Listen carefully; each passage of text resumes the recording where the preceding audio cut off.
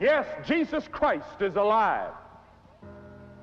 He rose from the dead, and that day, that Easter Sunday morning, that first Easter, when Mary and Mary Magdalene and Salome went to the grave expecting to anoint a dead body, they saw the angel sitting there.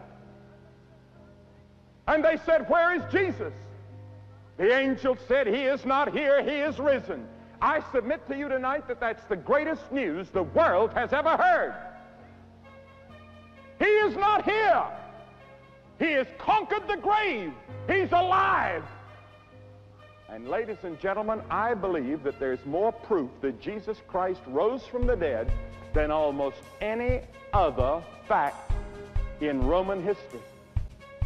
I don't believe there's a fact in ancient history today so well proven as the resurrection of Jesus Christ.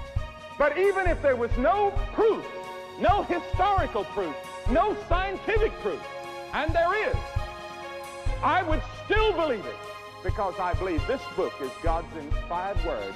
And the whole early church went up and down the country preaching the resurrection of Jesus Christ.